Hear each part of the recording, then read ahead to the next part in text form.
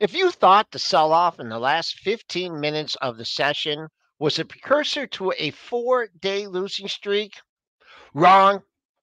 Buy the dippers came in the last minute and they've been bidding all night long. Maybe they like the Merck drug news. That might be the biggest move in Merck I've ever seen. We'll analyze the price action in that. Carnival Cruise Line has some earnings. GME, not so good on its earnings front. Tim Seymour, 835. We'll figure out what's going on in the marijuana sector. It's hump day. It's Wednesday. It's pre-market prep. Welcome to Benzinga's pre-market prep. This is a volatile puppy here. It's all about execution styles and strategies.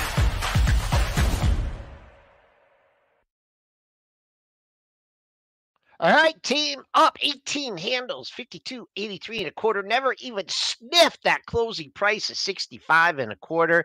The buck down 4 pennies, trying to get in a 104 handle, 103.95. Bonds up a quarter point. It's about the third day in a row I've said that at 119 and 26 30 seconds. Crude quiet down 35 cents, 81.27. Gold over 2,200, up 970, 2209.10. Silver laggard up a couple pennies, 24.64. In Bitcoin, that's in the 70K handle. That's up $735 at 70,945. Let's bring in Triple D here and see if he's recovered from daylight savings. No, I haven't. This is ridiculous. Like, when do you actually, like, right? I always wake up 6:30, no problems at all. Now I'm sleeping in past 7. And I swear this is all because of daylight savings time. I just haven't adjusted yet. When do you actually adjust? It feels like it's been a month. A day. When was it? 2 weeks ago? A day. A day. Not me. Yeah. I take a month to adjust. So honestly, I'm in the vote. Maybe I just got to move to Arizona where they don't have daylight savings time anymore. But then I'd have to get up really early. So maybe I should actually move the other way so I don't have to get up so early. I guess I'm not a morning person. All right, let's bring in AB, who probably doesn't wear a watch, probably never looks at the clock. He's just going 24/7, working for Benzinga. Yeah, he's a youngster. He doesn't, what do you get, like 3-4 hours of sleep That's all a night? Needs. I try to get a little bit more than that some nights, but I'm with Dennis right now. I'm sleeping in the basement of my friend's house, so it's like extra dark. And this morning it was like, I'm waking up and it's super dark. And I actually thought about you, Dennis. I was like, it's probably me and Dennis are the only people still dealing with this time change. Can't adjust to daylight savings time. No, but Joel, come on now. I wear an Apple Watch. I'm like you. I need it. You know why I need the Apple Watch the most is because when I'm swimming, I'm too dumb to keep track of once I get nice. It's nice to keep track of it is nice. It's nice. I've done some distance swims lately, and it's nice not to be able to count. It's just nice to let it go. I would always get to like 52, 53, and then like on my next lap, I'm like, wait, am I on 60 now? I have no clue where I'm at. Now I can just check my watch, although it is kind of hard to check it while you're swimming. So I always gotta, then I gotta stop, and then I check it, then I'm out of my groove. But all right, let's get to the markets this morning. The title today is Market on Drugs. Usually I'm an expert on everything we talk about. I don't know anything about drugs, guys, but we have Merck today. A big move in a company like Merck, which usually doesn't move, too much. It's usually more of a slow moving stock. But the company the FDA approved Merck's drug for a rare deadly lung condition. So there's about 40,000 people in the US living with this disease for pulmonary arterial hypertension. I think I'm saying that right. I'm not sure. Sounds pretty good to me. Yeah, pulmonary. I know I'm right on the arterial, one of the two. I don't know, but 40,000 people. So it seems like it's not even that big of a market opportunity. But a lot of times when companies put out a drug for one of these like rare deadly diseases where there's no cure for, they do get a nice pop. So you're seeing Merck trading higher. We do have other news in the drug space, but let's stick to Merck for now. What do you guys think about this move? Well, it's been a stock that has lagged, if you're comparing to Lilly or any of the other, drugs that are obviously in the obesity trade. It hasn't really done much, but it's held up. Valuation on Merck has always been somewhat reasonable, a lot lower than a stock like Lilly here. And I've argued that they need to figure out, how to get in this obesity trade. But maybe if they're going to get these drugs approved for these rare diseases here. Maybe they got their own thing that they're cooking here. Stock is in a breakout. This is actually, I believe, an all-time high. Oh yeah. So we're breaking out through the 130. Let's see, what you need to do when you're buying a breakout. What the critical thing is that the stock keeps breaking out. If you get like it opens at 131.5 and then starts trading below 130, that's not what you want to see on a breakout, because the 130 is the breakout number here. If you're buying a breakout, you need to see it keep breaking out. So just be careful when you're trading breakouts, because breakouts can become fake outs. It's just a big move for Merck, and maybe this is going to be the move, that's going to continue to drive it. But a 5% move for Merck is a big move for Merck. Oh man, I could just look at the average daily range. I don't even need to look at it. I mean, going back over the last, usually moves a buck. Yeah, yesterday it was like a $1.25. That was the range yesterday. This moving 6 times as much. Do you still have this one, Triple D? Because I have. Oh, had Merck a long time on my long-term portfolio. I got rid of it. Oh man, I think around $100 or something. I had bought this back again when I bought my Lilly, and I bought this back. I think it was like $50 or $60. It might have even been less than that. It might have been $30. I bought a number of years ago. Had in the portfolio for a lot of years. It was a good one. It was paying me a 5% dividend, which obviously that dividend's dropped substantially because the stock has gone up. And, it was giving me some capital appreciation. Merck and Lilly were 2 good stocks in my long-term portfolio for a very long time. I just felt like they had run and had their run, and, they did cool off a little bit, but then obviously the Lilly trade got ignited by the obesity drug. And obviously, buying and holding maybe works better sometimes in your long-term portfolio than looking at it and thinking, well, that's enough money. I'm going to take the money and run. I'm just going to give you a number 1 lesson here, okay? Yes, in this please stock, do. Okay?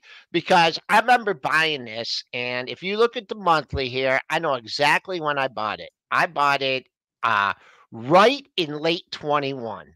And I remember buying it at $85. And I looked at it at the end of the next month, and I said, I'm not going to look at it anymore.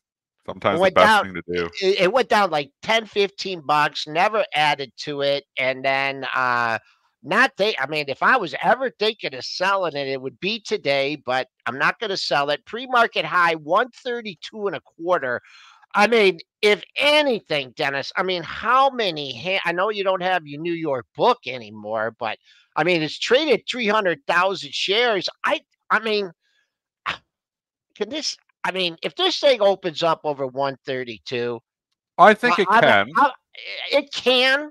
If it opens over 133, I will walk on my hands down the line. Joel, don't do it. Don't say it. To the office. Things open wherever the hell they want to open. And sometimes you get some crazy moves. And though it's not absurd to think, you're just saying that there's going to be some orders in the book that may hold down the opening print. And that might be accurate. And maybe it's going to be a buy off of that. But I don't know. This is not an AI stock. This is not an obesity stock.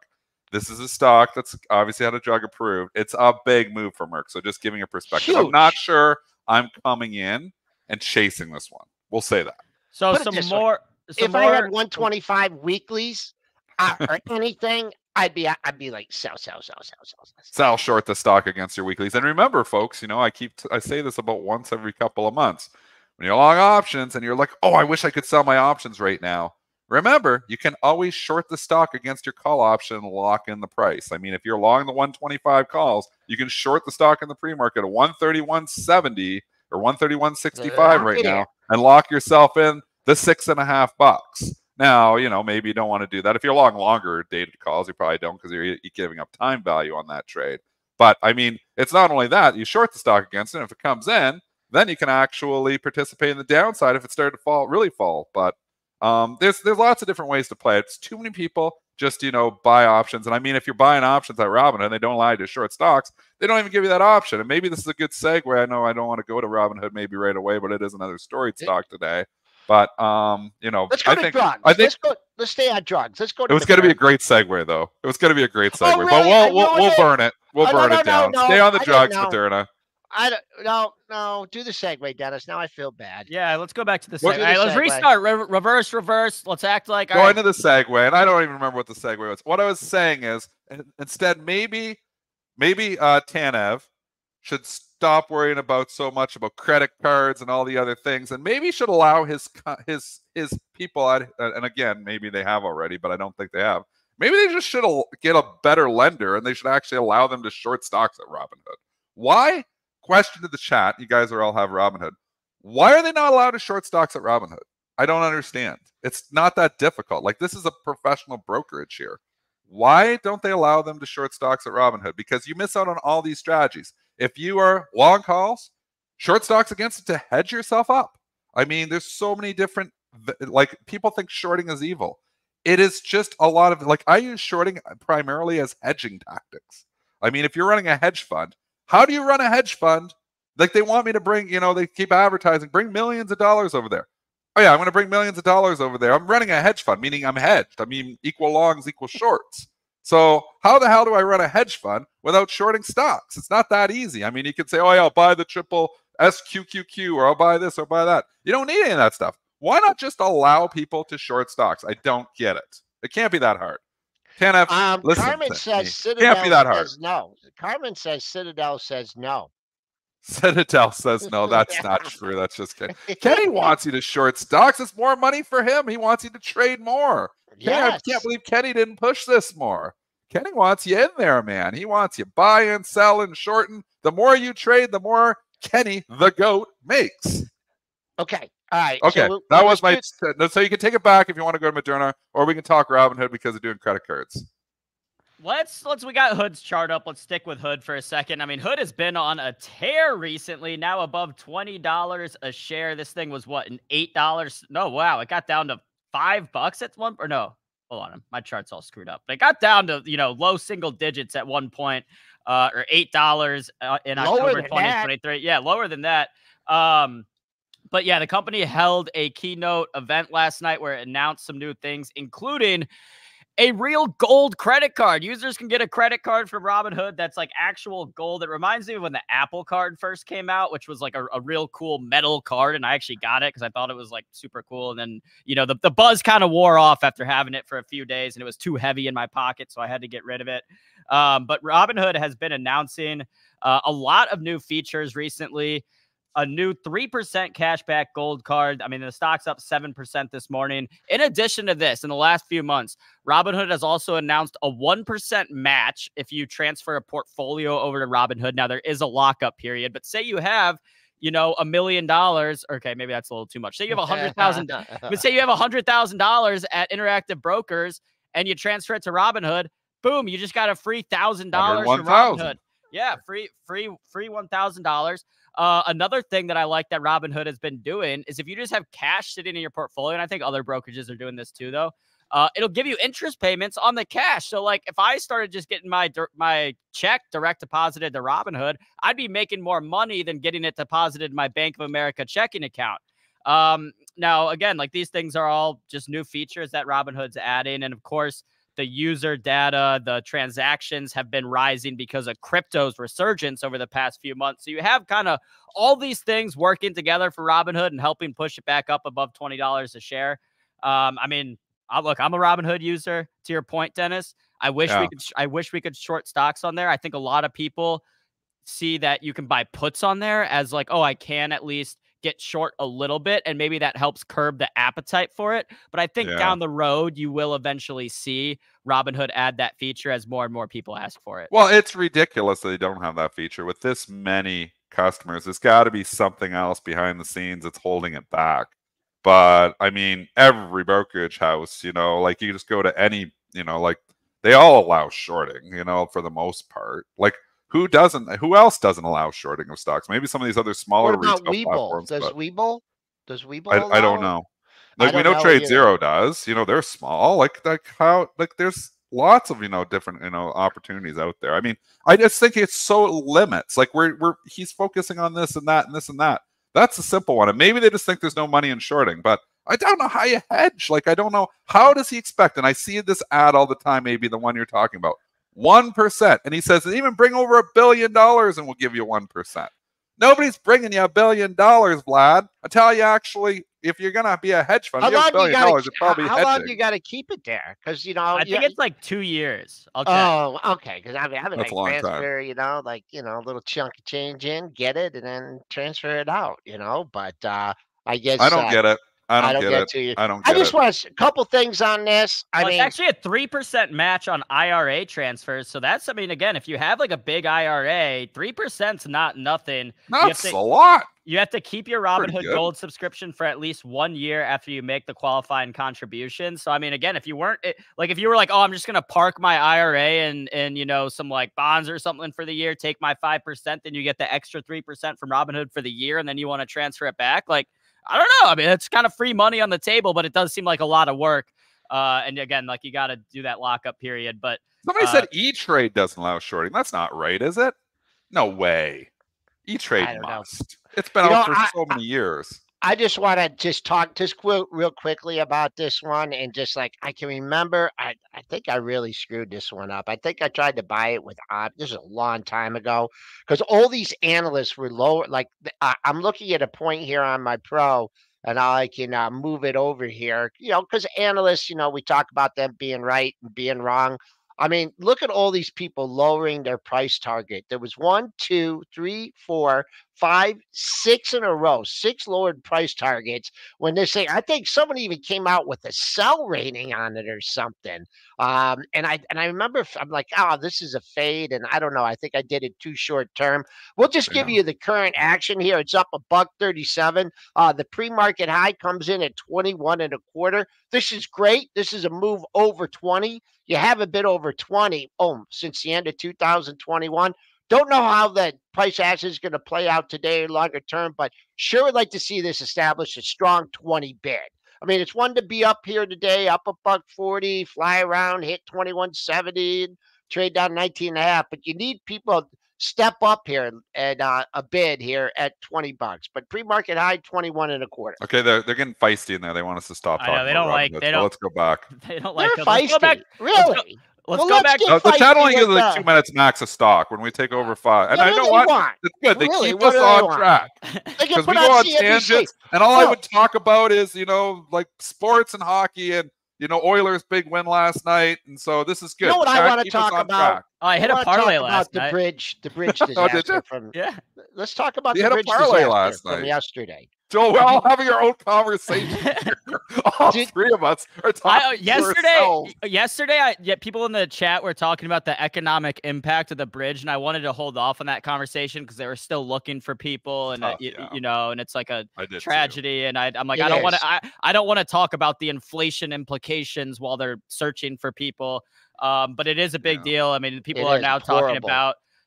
You know, our infrastructure again, which I saw a lot of people trying to make it about like, oh, the structural integrity of the bridge. Look, when you have it crashed into it. Right. You have like a 10-pound truck, right? If like a bus crashes into your house and your house falls down, it's not because your house was, you know, not built properly. It's because a bus crashed into it. So, horrible. But, you know, I mean, you know, there is some infrastructure, you know, talk, and obviously the shipping, you know, that bridge was used for a lot of transport, so people are worried that.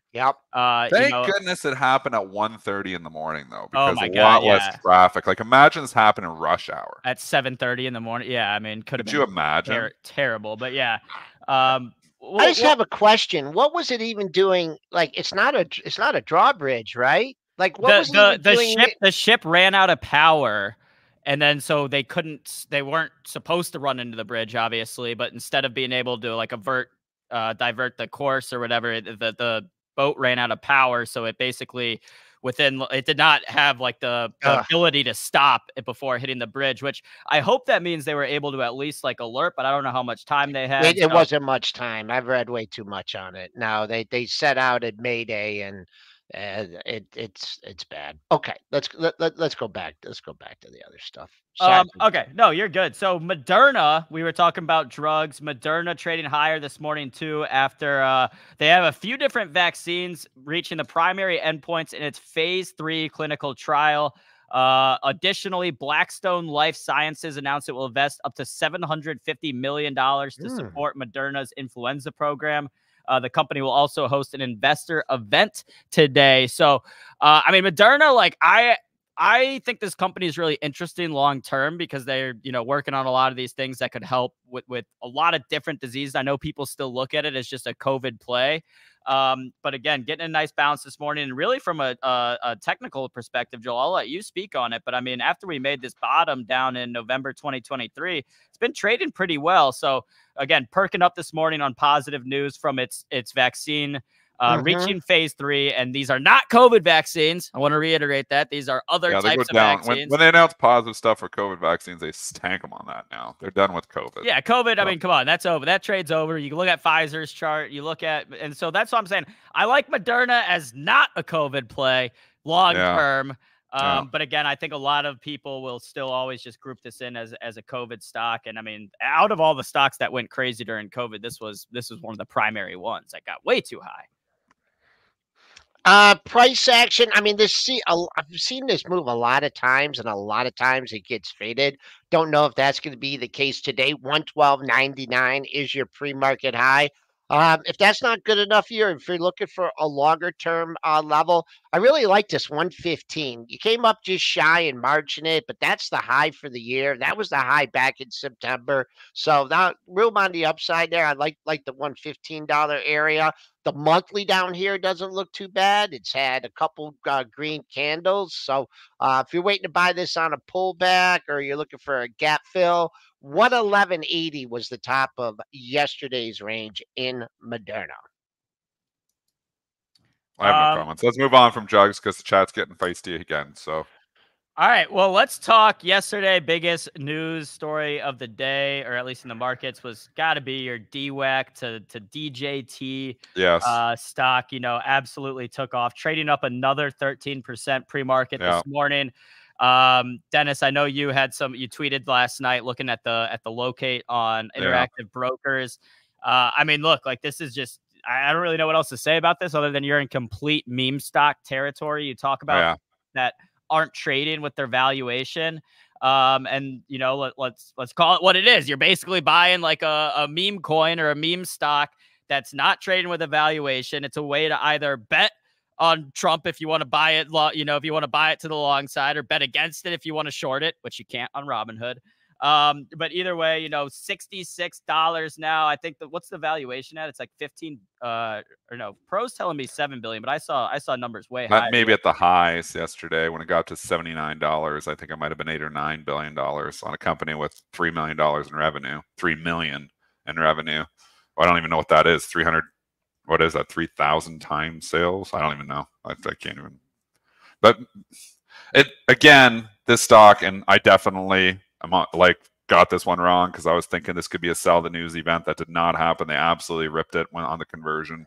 Stock went up to 79. I think we topped out yesterday, but when stocks just, you know, disconnect from all valuation, you know, this is like GameStop mode. So who knows where this party ends? We know it probably ends lower when we look at it a year from now. But the path to get there, it's very hard to tell. I do think yesterday everybody got overly excited right off the hop. I do think that $79 is going to be tough to get back up there now. I think you've got a few people maybe caught just because it was a pretty vicious sell-off towards the end yesterday. But with that being said, when stocks disconnect from all valuation, be careful. Yeah, and I mean, like you said, Dennis, like there is probably a big drawdown coming here at some point, but it's just so hard to time. And when you have a stock like this and you have so many people piling in trying to short it, we've seen this story before. So like the easiest and best thing to do is just kind of stay away. But again, if you are going to trade it, just know. I've made 0 trades on this. I have not touched this in the last couple of days. I've traded DWAC before, but I have not touched it since it became DJT. One reason I can't get a borrow on IB. I looked already. There's obviously lots of places you can, but in IB, they didn't have inventory yesterday. I'm sure they're going to get it.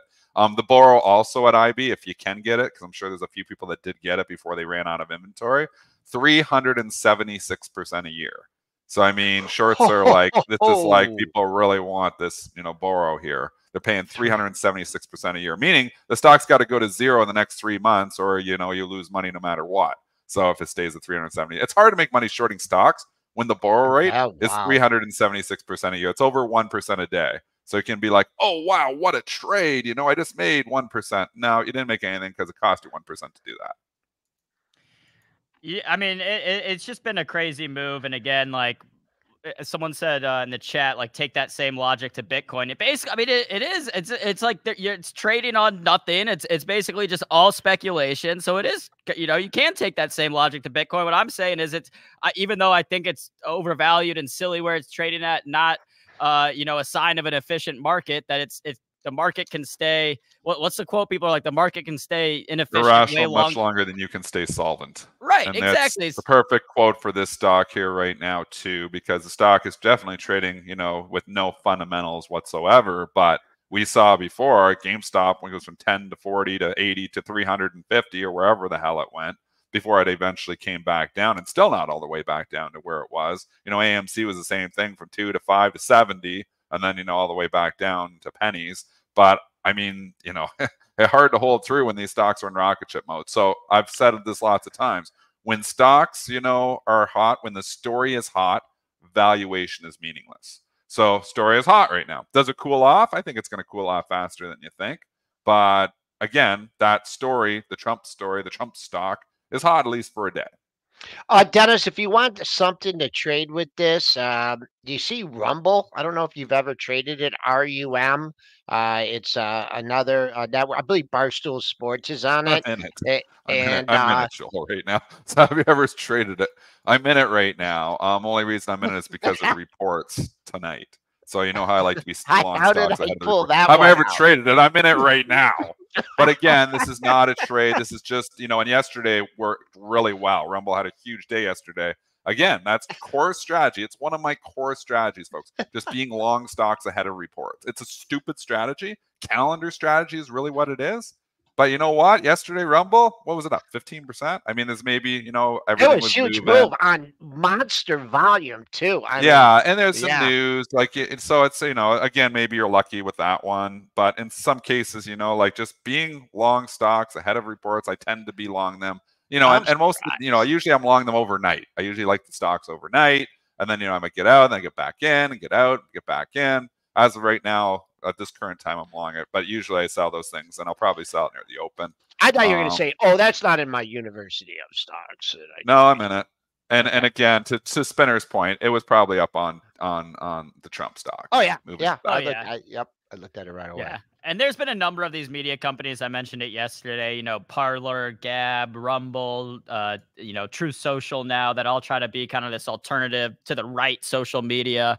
And I think from a business perspective, it's not unfair to say that they haven't really worked out that well. So I mean, Truth Social, maybe with all the buzz it's getting now, maybe it'll get a few more users, but still, I mean, 5 million active users, $3 million in revenue, trading at $7 billion. We'll see. Someone in the chat did say Donald Trump's lockup period was about 6 months in this, so maybe you'll see a lot of shorts coming in right before Donald Trump's lockup period ends, just because it's he's probably going to have to sell some of this to pay for some of the other stuff. But let's move on from this. I did want to talk about yesterday. NVIDIA was pretty weak yesterday when looking at the overall tech market, closing down 2.5%. We got some more clarity on some of the China chip news. I don't think that helped it, but I think it might have just been some buyer exhaustion here. Do you guys, I mean, Dennis, we talked about this yesterday. If NVIDIA was basically inevitable on the 1,000, was yesterday's price action just a short little bump in the road, or is this, potentially kind of a little short-term top? You don't want to see it reverse where it did, and Joel's probably going to talk about that. It got up to the previous day's high and then failed, so you don't ever want to see that. I mean, and it didn't make a new high on the move. So those are two warning signs. I just think the story here is still so early that if I had it on for a trade, would I ring the register? Probably. But I've got it in the long-term portfolio, and you know what? If I sold NVIDIA every time, it started, having a bad candle, like, I would have been out of this 300 points ago.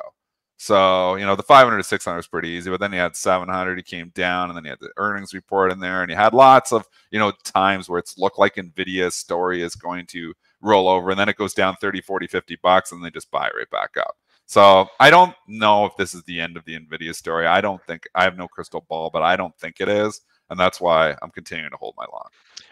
New number, that all-time closing high was made on Monday at 950.02. So if you didn't sell it on the way up, you thought, I'm looking good when it hit 963.75, but when it came back down through it, it's a little better number now. But that's really the only thing. It's kind of a double top, but not really. I mean, it's $4 in between. So I think you do have a seller stalking the 965 area. One day we did get up to 974, but that's where I think your sellers congregated now. And then today, if you're looking to wiggle out at that all-time closing high price, that would be 950.02 for that's still $20 away, but the way this puppy moves, you could definitely get that.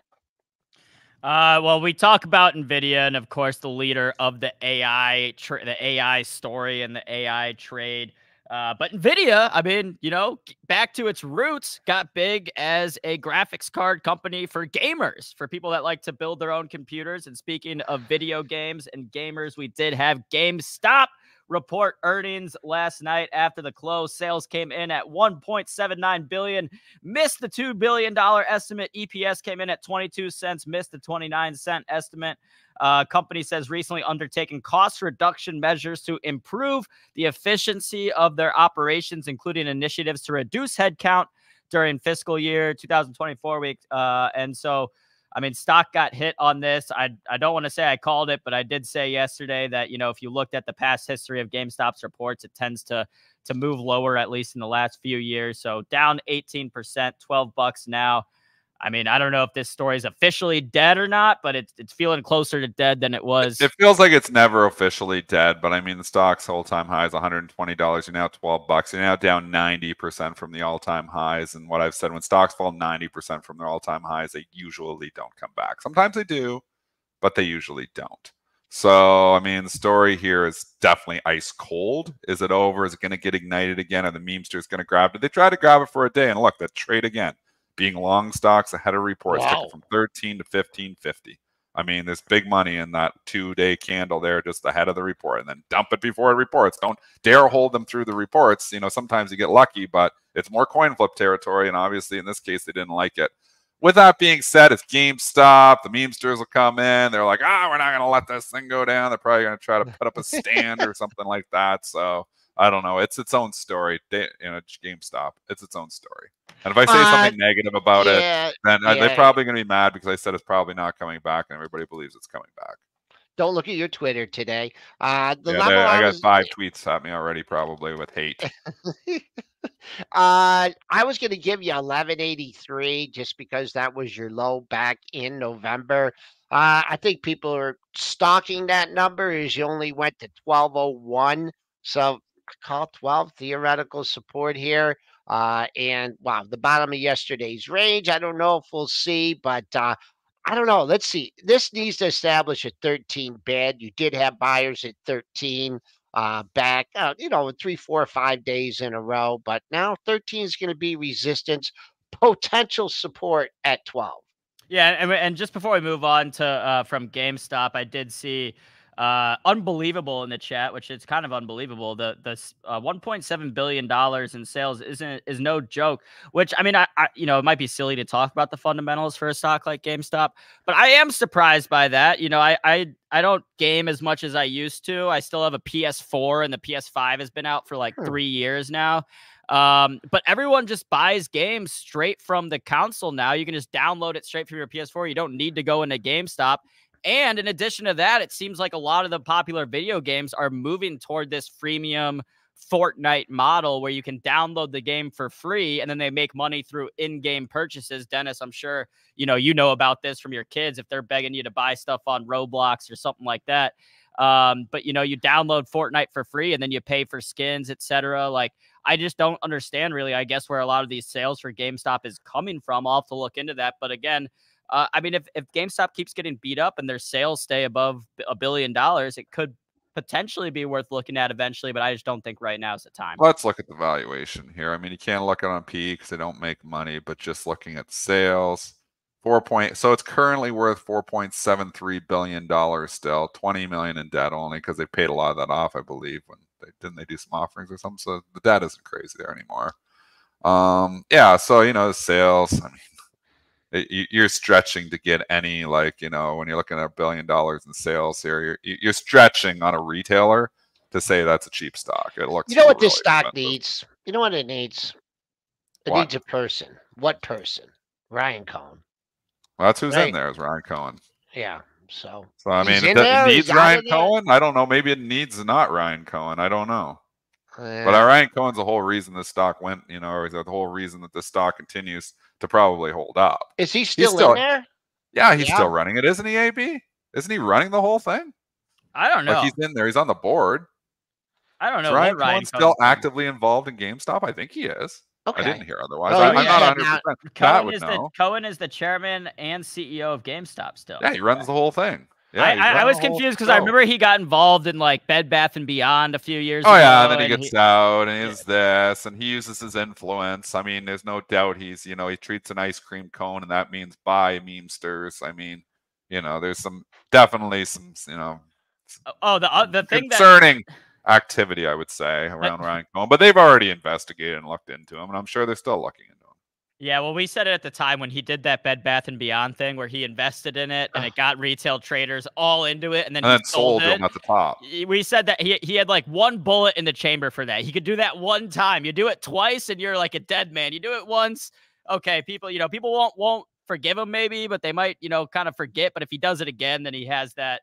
And the next time he tries to do it, people just aren't going to buy the stock that he gets in. But let's move on from GameStop. See people in the chat asking to move on from that. Remember, he just said he was long one thing. What was it? Or there's rumors he was going to buy, wasn't it Nordstrom or something, like a position in that? And the stock, remember, Joel? And it popped like $30.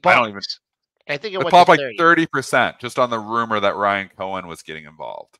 It was like, and I don't even think he was. Like, it was just a rumor, but it went from like 20 to 30, like just like that. Yeah, this was just crazy. Yep. Like, I mean, at a certain point in time, Ryan Cohen very influential. Yeah, 100%. And they people of influence. He's up there. At least in the stock market.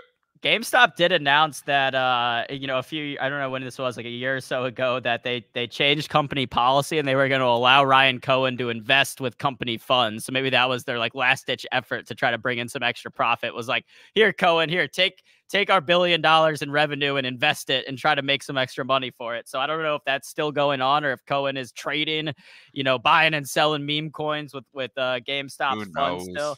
If anyone in the chat has extra clarity on that, let us know. But all right. Let's move on from GameStop, a different type of gaming. DraftKings gambling. Needham maintains buy on DraftKings, raises price target to $58. You've got betting in the news a lot right now. I just saw on CNBC they had their little title on there that said "Tackling Problem Gambling." You have this news about Shohei Ohtani. I don't know if you guys have been following that story, but it's a crazy story. Yeah, and I don't know what the MLB. Dennis, are you caught up on that? I know. I had the headlines, so I don't dig into all the details. I saw him getting interviewed and talking about it. So I know the headline story. So basically, and we won't stick on this too long. We'll get to DraftKings. But basically, Shohei Ohtani, they're saying his interpreter was $4.5 million in gambling debt. Now, this was a guy who was making $200,000 a year. So a lot of people are speculating that, okay, why would some illegal bookmaker give this guy $4.5 million of credit unless he was saying, oh, no, it's me, Shohei's backing me, we got it. He's bankrolling me. And I mean, this could be a huge problem for the MLB. Yeah. Because I mean, you look back at the precedent. I mean, Pete Rose got banned for lifetime. But now Shohei Ohtani is the MLB's biggest asset. I mean, he's growing the game internationally. He's worth hundreds of millions of dollars to the MLB. So it's hard to imagine that they crack down on him the same way. I mean, if this was some other guy that had an interpreter that wasn't as big of a name and he was even, connected to this at all, I feel like they'd be very quick in it. But either way, DraftKings, of course, you got March Madness going on. You had positive data after the Super Bowl with how many people bet. Price target raised to $58. The stock's been on a tear, up more than 100% this year. I'm worried about this whole industry, though. I gotta say. The thing just going on Ohtani, I mean, he changed his story. I mean, that's the thing. So I mean, I don't know about that. But let's just talk DraftKings. A nice move here. The stock's been just on a nice roll. An upgrade is an upgrade. It's like a price target raise. So you did get a pop here to 49.67, 68, your pre-market high. You haven't been at $50 in a while. In fact, you haven't been over 50 since September of 2021. So next monthly high comes in at 51.30. If you're looking for a target, that was in October of 2021. Kramer also featured it last night. He had some technician he was talking about, and they were bullish the stock too, and that really kickstarted it last night a bit too. Although they did say wait for a pullback to buy, which he usually says, but nobody waits for a pullback; they just rip it higher. Yeah, and again, from what I'm seeing, I see a lot of stuff. A lot of young people have gotten into trouble now gambling on these legal apps over the last few years. My prediction is that in the next few years, I don't think they're going to make gambling illegal again. I think what you're going to see is a lot of regulations similar to like alcohol advertising and stuff where or cigarette advertising where you can't. I think we're just going to see less and less of the commercials you watch a sports game now and it's every single commercial break. It's DraftKings, FanDuel, this and that. And the leagues themselves and the media shows are all endorsing these products. So I think over time we'll see some pushback on that, but I don't think they'll fully, make it illegal now. So I don't know. I mean, again, like the companies seem to be doing well right now. I just worry about long-term, the problems that are going to arise from this industry. I love parlays too, the Crow. I mean, it's fun. It's fun if you do it responsibly. It's just like trading, right? Like you don't want to go on Robinhood and go, on $50,000 worth of margin you don't have and then be down in a hole. But if you want to trade go all in on Donald Trump. Yeah, go all in on DJT. So, definitely an interesting story to watch. Someone else, there was another gambling story. I don't want to stay on the news too much, but there was a Raptors player who got caught basically gambling on himself. He actually I went to college with him, Mizzou, and I know his family, and he's a, good family. So I was kind of surprised by that. And he was actually a trader. Jonte Porter, the player on the Raptors. This story broke yesterday or 2 days ago. He had like people had parlays where they were betting on his under props, so like under 3.5 rebounds, and he came into the game and then pulled himself out after 4 minutes with an eye injury, and it was all this like weird betting trends, and it's bad. I mean, it's bad for him, but he ran a Discord where he was talking about like cryptos and meme coins and all this stuff. So when I learned that, I was like, okay, maybe he's got that streak in him where he's kind of, a gambler. Like he wants to, buy these coins or buy GameStop stock. So he actually was an investor trader. So, I mean, more relation to the markets there might be a little bit more topical for us, but let's move on from the gambling as well. Let's see, where do we want to go next? Oh, let's go to Tesla next, because we have some analysts. We had an analyst upgrade today after a few downgrades. Mm-hmm. Or wait, did the upgrade come in yesterday? I think there was a couple. Ratings changes today. Let's see. Let me get those pulled up. I don't have an upgrade. Is there a buy rating? I'm just looking through. Price target raise, I believe. Tesla maintains overweight. This is Morgan Stanley. This is Adam Jonas. 320. Yeah, if it's Morgan Stanley and a car company, then chances are it's Adam Jonas. So Jonas is. It looked like, and I didn't read the note or anything. I'm just looking through my ratings in the Pro there, but I see overweight Tesla. I see a 320 price target. We know Adam Jonas. He'll have a 320 price target, and then he'll have a bearish scenario of like a $80 price target. The guy hedges himself, so I don't know. Adam Jonas, obviously, people listen to him though, and I mean, if he's talking bullish on Tesla here again, they'll pop up the stock a bit. It is. Had a good day yesterday. Kind of faded near the end of the day because of that late day sell-off, just following the momentum. We did get through the pair highs at the 183 level, but faded, as I said, near the lows of the session. But, looking at it, trading up, touched 180 today. I don't know, kind of no man's land here. I'll look at yesterday's low and the close as support right now, at right next to each other, 177.38, 177.67 for Tesla. China's just getting hammered here again. I mean, it just can't seem to get out of its own way. Every time you think Alibaba is ready, like it's looking like, oh, maybe it's perking up a bit, and I've been caught like thinking, oh, it's going to perk up here a little bit, just continues to leak. I mean, not too far from a 52-week low for Alibaba. That Pinduoduo has been an epic disaster since the earnings report. We know in the pre-market was trading up over 150, never opened that day and came all the way back down. I've got the position in Baidu, but that couldn't hold the gains here either. They got, maybe the deal with Apple, talking about rumored deal, that, has come back down here.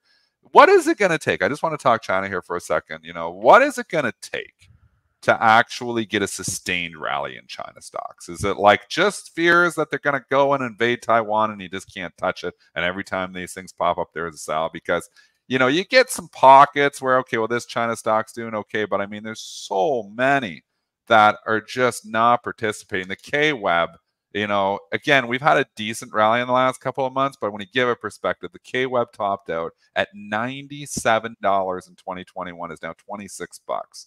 I mean, it's been tough. I want to invest in China, but I mean, everything just tells me it's just been dead money for the last so many years. What makes this the year that China is actually going to start to outperform? Yeah, I see a headline from overnight from Financial Times that Jinping tells U.S. CEOs China's growth prospects remain bright. So that's what I would actually like to see right now, Dennis, is that, like, I would like to see China's leadership kind of basically tell U.S. companies, like, hey, look, like, we still want you guys to do business here. We still want this to be a good place to do business here, because everything we've seen over the last few years, you see iPhone sales plummeting because of increased competition. You see Tesla sales plummeting because of increased competition. It seems like a much more unfriendly environment for American companies to do business in China, which I think is what's hurting you more right now than this risk about Taiwan. Because I think people have kind of, I don't want to say forgotten about that, but it's a little bit more on the back burner than it was, say, a year ago, the Taiwan risk. But I'm more worried about, like, our companies just going to be saying, hey, let's not focus on China at all, because it's not helping Apple. It's not helping Tesla right now. There's too much competition over there. So if China starts coming in and saying, giving essentially U.S. more friendly ways to do business there, then that would help. But I don't know if we're going to end up seeing that, because it seems like they're pretty gung-ho on growing their own companies and businesses. Before we change the subject, Tim Seymour in the background here. Let's bring Tim in, because this is his area too, you know, talking Asia here. So let's bring him into this conversation.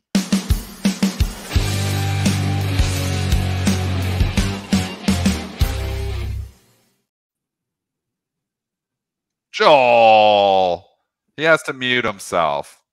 Joel, you're trying to run a professional show here. What's going on? Let's see. Where are my mutes here? You're good. Not you. Joel does it once every 3 days. He has, like, what we call OMS, old man syndrome. Come on, Joel. Jeez. What's going on? How you doing, Tim? Give him a good intro. Well, I show up here with a little bit of egg on my face, because somehow, you know, the last time I was supposed to appear, you know, I don't know, there was some type of voodoo that went on, and I missed it. I really apologize. This is one of my really enjoyable moments before the markets every day, let alone being here. So sorry about that, guys. Great to be here. I heard you talking about China. Yeah. And I guess, you know, I have a, we all know what the fundamentals are. We all know that the dynamics structurally around the economy are very challenged. We know that China's demographics, strangely enough, for a lot of people to learn, are awful. They're not extraordinary. The things that I think are very interesting about China right now is I still believe China's playing a chess game when at times we're playing video games here. And that means that they're just moving very slow and methodically. Doesn't mean they're always right. Certainly, I don't believe in the ideology at all. I do think that they are playing a long game as it relates to American investment. And for as long as they need American firms in their economy, they will have them, and they will have them on their terms, but it can be certainly mutually beneficial. I've seen this in emerging markets over my years. I certainly understand how that works until it doesn't. I think the investment rationale on China for most people that don't have to invest there is, I don't need to be in China. I'm not going to be there. People are underinvested. They're underweight. The sentiment is as bad as I've ever seen it. I think it's going higher. And I think it's going higher because I think there are a few things going on that are the more important part about this than whether they're going to throw 5 trillion yuan at their economy or not. It's things like when Tencent yesterday said that they feel the government has taken pressure off. They're actually going to be able to Tenpay, so their version of Alipay or their version of their payments dynamic. I mean, their biggest companies, especially in the tech center, have been under attack from the government, not from anywhere else. And so it's not as if the U.S. is saying, get out of our markets. It's their own country that's been putting pressure on. Tencent's announcements yesterday made me feel, and we've heard this bits and pieces, and there's been a lot of inconsistent signals, but we've heard this from Alibaba with their spinoffs. We've heard this even when Joe Tsai was brought back in at Alibaba, I think that the message was that folks that even have a big presence in the West are people that are okay at these companies. So I like Tencent. I like Baba. I saw the chart of the K-Web up there. It's certainly been danced by the door. It's been a trading stock, and these other. I mean, we've had probably 10 rallies of 20+% in Alibaba in the last 2 years, and they've been then followed by probably lower lows. I look at Alibaba that's got 40% of the market cap in cash. Talking about buying back stock. I think the companies are doing what they can do. Tencent amped up their buyback yesterday. Stock had a pretty good day in the middle of a difficult day for China overall. So those are my views on China. There's a lot to not like, but I think especially as China views their capital markets, their global markets being a money center, they believe they are, and they want that. And if you look at how they interact with the MSCI and places that really are all about institutional adoption. I mean, they've signed up to do all the right things that they need to do. So, and if you look, by the way, global funds that are allocated to China, they are back to 2013 levels of aggregate investment in China, and that's before the MSCI put in, essentially the local markets, before China joined the MSCI World and MSCI EM, and China's now 40+% of the EM index. To say that we're back at those levels of allocation tells you just where a little bit could go a long way in terms of asset prices.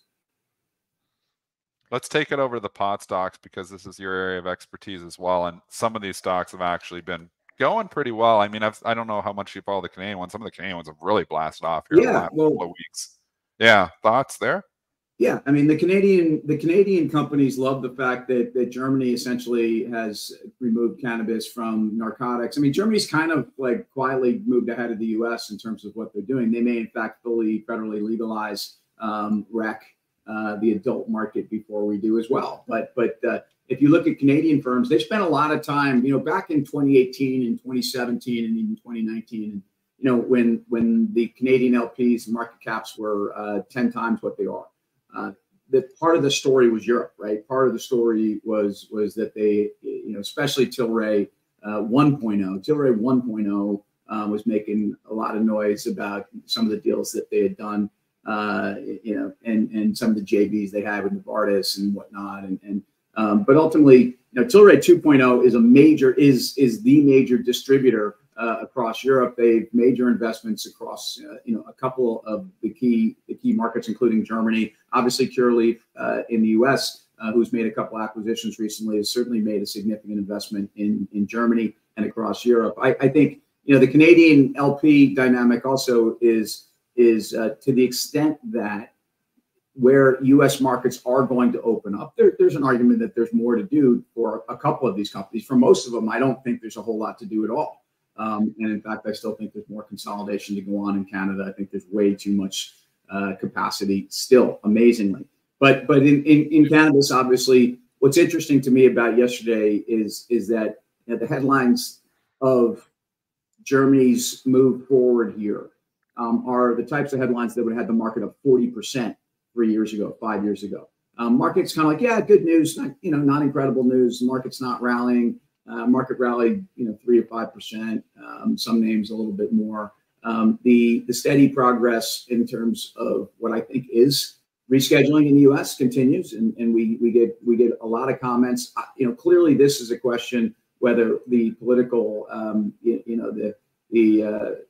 what do you call that glass thing that sand that dips through it? So whatever. Hourglass. The hourglass. Sorry, still haven't finished my coffee. The hourglass is ticking away on the Biden administration's status quo and their ability to really dictate the terms of this. Remember, the DEA essentially is, appointed by the Biden administration. I mean, everybody involved in this circle that has to bring cannabis into a rescheduling environment. Now, meanwhile, a couple of the cannabis companies have already announced that they've received IRS refunds and that they're well on their way to actually, essentially removing, if not, synthetically or in advance of a change in 280E and taxation on the sector. The profitability, the free cash flow for the sector gets better and better. The biggest issue for the sector right now is that it can't be institutionally owned properly. And that means that, yeah, hedge funds can own it plenty. You know, there's obviously a couple of companies like TerraSyn and Cureleaf that have listed up in Toronto, world-class exchange. I can just tell you from you know, I run a cannabis ETF, CNBS, and from just the portfolio construction for me, my compliance people, once I was able to own Cureleaf in Toronto, you know, the key was really they didn't need to know anything else other than it was listed on the TSX. That immediately meant check, we're good. And so, you know, in terms of owning the sector, even dedicated funds like mine have had issues, have had significant issues. I own most of my U.S. exposure via swap. That's fine. It works. It works just as well. But for a lot of institutions, that's the issue. So I think, you know, the slow march of positive headlines will continue. We're not necessarily dependent on Washington for anything. Those are very important elements of investment in the sector. But as we've seen over the last couple of quarters, the companies are actually, you know, we hear about Facebook and the year of efficiency. It's been like the 3 years of efficiency in cannabis, and I think the companies are better run. But you know, we've heard from Truly, they've gotten tax refunds. We've heard from other companies. We see what's potentially going on rescheduling. We see what's going on in terms of the global adoption. This is a global economy in cannabis. And so meanwhile, in the U.S., the steady kind of march of state by state, including probably the most recent and significant one, which is Ohio, which is arguably a red state. You know, that the more red states go to Washington, with cannabis having been, you know, essentially the adult markets having been opened up, let alone the medical markets are one thing, but I just think that the state by state progress here is part of why over the medium to long term, there's no question about what's happening here. There's no question where it's eventually going to go. Investors that are here now are certainly going to be rewarded. Not every company is worth owning, and a lot of companies have completely, you know, really blown up their balance sheets to stay alive, and that means that they're, you know. And I urge investors, this is what we do too.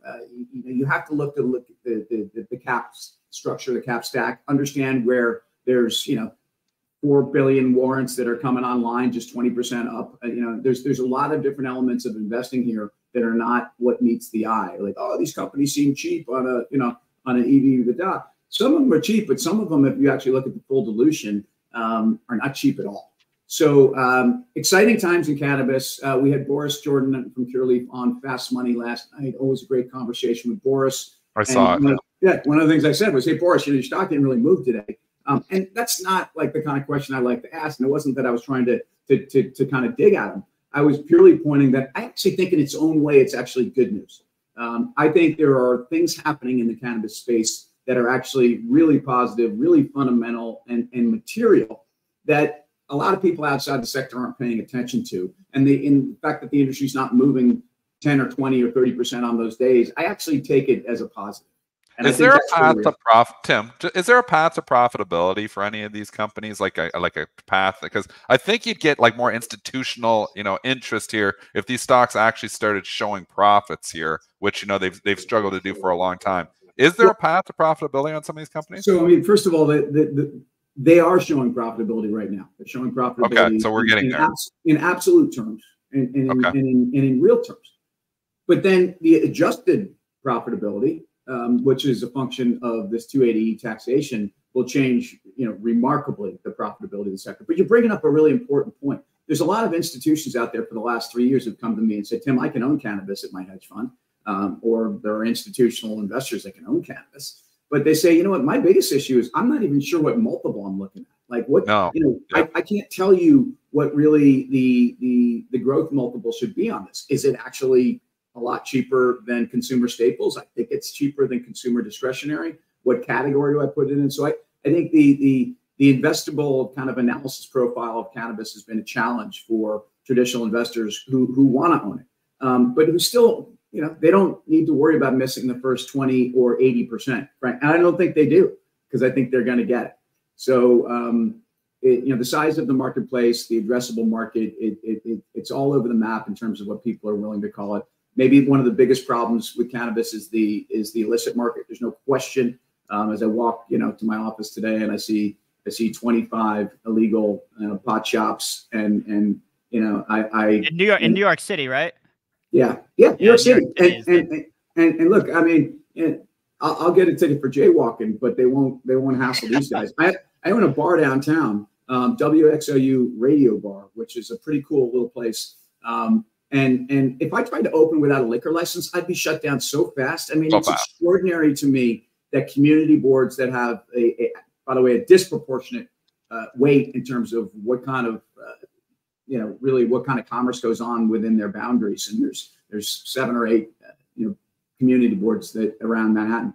But I mean, the fact that these illicit shops have been able to exist, especially in a world where we really are truly worried about fentanyl and all the legal influences that really are the reason why cannabis. It's great that it's coming out of the alleys into real stores and being treated the way it should be treated. So, hey Tim, I want to shift gears here real quick before we let you go. I know you got a busy schedule here, a lot of things going on in this market, but I think everything is predicated on what the Fed is going to do. We get some inflation data on Friday. Powell speaking on Friday where the markets are closed. You made a very interesting observation. If rates are supposed to be going down, right? Why are yields rising despite all these expectations? Maybe we're not going to get those 3 cuts. What do you think about that, Tim? That's the conversation we've been having for a couple of weeks, for a few weeks on Fast Money. I'm not sure we will. I think we have inflationary forces. We all done the work on services inflation and whatnot. I mean, I think there's some real issues here.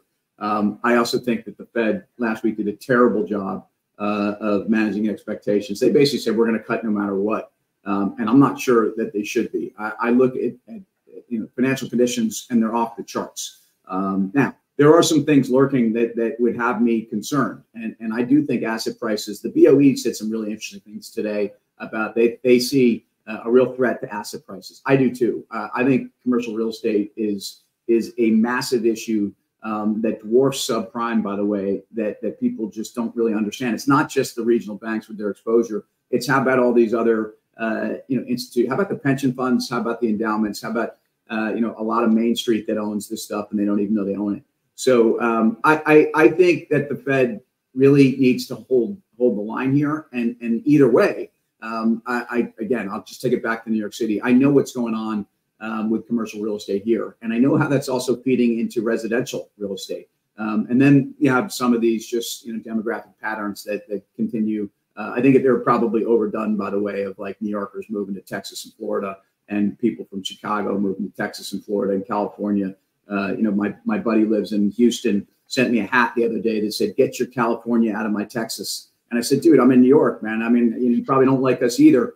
And he said, "No, we like the New Yorkers. We hate the people from California." Sorry about that, Sunshine. Sorry, Golden State. But I mean, that's what they say in Texas. Anyway, it's all about the Fed. Everybody says this is all about AI. No, it's all about the Fed. And I think we have, I try to be a lot more, call it pragmatic with the view I have on the equity market, which is the equity market I have right now, I think is going to continue to go higher. And I think there are places to allocate. The broader economy is industrial names, transports, energy, healthcare, utilities. I mean, I think a lot of these companies have been in 2-year bear markets, and they look kind of interesting here. So I know I'm running on here. So that's okay. The market's held up when rates went from 0 to 5%, right? And we come down. If we come down, I mean, who says? I mean, you can't. The market performs so well in that environment. You did give a sector here. You said industrials. Is there any other sectors that you are radar? Maybe. What about the whole small cap thing? Everyone's waiting for that catch up trade. I get a lot of hate mail because I've said a couple of times in the last month or two when someone's come on and talked about small caps, and I don't know why we spend so much time focused on small caps. I mean, I understand there's a market there, and I understand there's a lot of money to be made, but I don't really care about small. They're small for a reason, right? What you're saying though, it's all institutional money. Like this has been the problem with small caps for years here now. It's like, why bother when I got the Nvidias and I got the Microsofts and I got, it was always Apple, but it's not Apple right now. I mean, why bother with the small caps? Nobody's talking about them in the media. Nobody's, and again, so what you're saying is so typical. How do we change that mindset? Like if we're gonna have a small cap like catch-up trade here, we need that mindset to change. And I don't know if it does. But the small cap catch-up trade is you might as well allocate to a mid-size, a mid-cap growth company, because I just feel like look, you're diversified. You own the IWM. You're diversified. That's great. I often have used the IWM historically as a hedge against growth sectors, especially in emerging markets. It's often been you're kind of one brain cell hedges. Let me short the IWM against owning some other growth stuff, because obviously it is more tethered to a growth dynamic. But so the hate mail will keep coming, because I respect the analysis of what performance in small caps means to the broader market, but I don't, I think again there's a capacity issue for investing in small caps for a lot of institutions. They don't even bother. Why would they bother? So, but I understand why we talk about it. I just don't care. All right. Well, we've been on the line with Tim Seymour. Tim, you and I met last year at the Cannabis Capital Conference at Benzinga, and you gave me some great tips for being on air, on camera. Of course, you see Tim on CNBC, Fast Money all the time. So if I do anything well on this show while I'm on camera, it's because of Tim's advice. If I do anything not so well, it's because I'm not following his advice. So Tim, I appreciate it. One of the first things I probably taught you is to be humble, and to acknowledge that there are a lot of people out there doing great things. You guys are doing great things, and I hope we're actually going to have a little preview conversation before that conference in Fort Lauderdale, Hollywood, Florida, April 16th and 17th, because that's going to be a really exciting event, and we can drill a little bit deeper into cannabis going into that. But it was great to meet you, and if I bet I gave you tips on hockey, and I bet I was right. I probably talked about the Rangers, making a run at the President's Cup. So their first team to clinch officially yesterday. It takes the game 72, one of the best seasons we've ever had in the regular season, and this is why the NHL is amazing. It's why I don't care whether you're a hockey fan or not. When the NHL playoffs are coming up, you're gonna have 16 teams. 8 in each conference. I'm telling you, each one of those first round playoff series is going to be epic. It's incredible what's going on. So love me some hockey. Rangers clinched last night in a wild game against the Flyers, who are playing pretty good hockey this year. Yeah, they are. Even though they're Philly. And my Wings could sneak in there. I hope my Wings can sneak in there. They're trying. They're just like they're there. They're teetering. They're right there. They lost last night, but I thought they were a given a month ago. I know. Then Larkin got hurt. Dylan Larkin got hurt. But I'll tell you one thing. I mean, you admire a lot of different athletes. I mean, those hockey players, I mean, they're out there for a minute and a half, 2 minutes. And I mean, just full tilt. I mean, they may even be in better shape than swimmers. And I think that might be a little stretch. They're in better shape than me. And I can tell you that I love Patrick Kane. And it's great to see him, even just the influence he has. He's a legend. And I think the Leafs are doing all the right things. It's interesting. It's a young team. There's a lot of talent there, and it's not surprising. It's all the cliches. You kind of see younger teams that have they struggle right now. They struggle also really understanding younger guys, even where maybe they've burnt through all their reserve tanks of energy and whatnot. This part of the season, it's a long season, but Wings are on the right path, and you got to watch that 30 for 30 on the Avalanche and the Wings. Incredible. It is so good, and whether you're a hockey fan or not, that's must-watch TV. Awesome. Well, we've been on the line again with Tim Seymour, CNBC's Fast Money. He will be at Benzinga's Cannabis Conference, moderating a panel on valuation variances, determining worth in the cannabis space. Like you said, Tim, we might have to bring you back on for a quick preview right before that. But we know you're a busy guy. Enjoy the rest of your day, and we'll catch up soon. Thanks, guys. Great to be here. No, thank you. Thank you for coming on. All right, guys. Again, Tim Seymour. Shout out Tim. Great guy. Like I said, met him Great last guy. year at the cannabis conference, was giving me all sorts of tips and really, I mean, took the time to do it, which I can't appreciate enough. So thank you again, Tim. But all right, guys, it's 9:10. We've kept long enough. We'll go ahead and wrap up today's show. We do have Benzinga live trading starting up right after this. Should be another exciting day in the market. You got DJT trading, you got GameStop, everything going on. So we'll have a lot to talk about tomorrow too, 8 a.m. Joel, who do we got coming on tomorrow? Well, it doesn't look like I'll be walking on my hands down to the office because it doesn't look like Merck's going to open at 133. So keep an eye on You're it. going to be okay. Might not even open at 131. Let me give you an opening imbalance for it. It's 17,000 to buy. Projected opening at this time is 128.99. Again, there's change. Yeah, but the when you're 9/11, the projected opening doesn't mean much. I mean, you know, this is like information that the pros are using. I mean, when you're sitting here on a brokerage and you don't have, you know, like I can look at, you know, how many buy orders are out there. I can look at, you know, where it's projected. So right now, information coming directly from the floor.